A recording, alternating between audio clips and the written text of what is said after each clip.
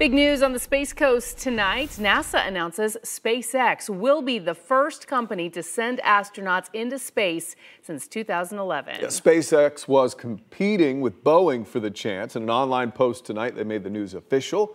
News 6's Eric Sandoval is here with more on what's next. Eric? Yeah, this is the vehicle, guys, that will eventually launch from Launch Pad 39A at Kennedy Space Center with those astronauts on board.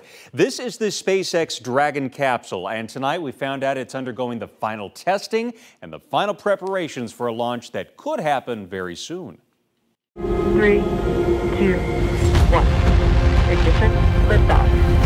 The animation released by SpaceX is enough to get your engines running. Dragon, separation confirmed. CEO Elon Musk says this is what astronauts Bob Behnken and Doug Hurley will experience when they take the reins of the Dragon capsule and pilot it to the International Space Station. In a Valentine's Day post on NASA's official blog, the space agency announced the SpaceX Crew Dragon spacecraft for the first crew launch from American soil since 2011 has arrived at the launch site. It included this photo from SpaceX showing workers in protective clothing. The company says the capsule has undergone rigorous testing. And you can hear some really loud cheering in the room. Including this flight abort test from the Space Coast last month.